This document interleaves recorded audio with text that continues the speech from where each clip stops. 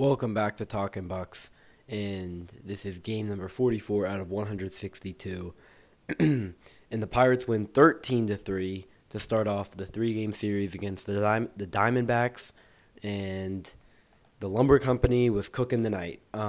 We knew this was going to be a tight series, a good test, and Pirates, who've been really struggling so far in the month of May, pick up their second win in a row, and a really, really good win. And just like the game against the Tigers when they won 8-0, like it was like April. You have great pitching, and the offense is really good, and everything clicks, and everyone's producing. We had a Reynolds home run, couple Reynolds RBIs, Hayes RBI, Palacios had a good game, G1 Bay had an RBI, Jack Sawinski had an RBI, and there was a bunch of different people producing. Pitching was great, and you couldn't have asked for a better start to the series, other than taking the 13-3 win.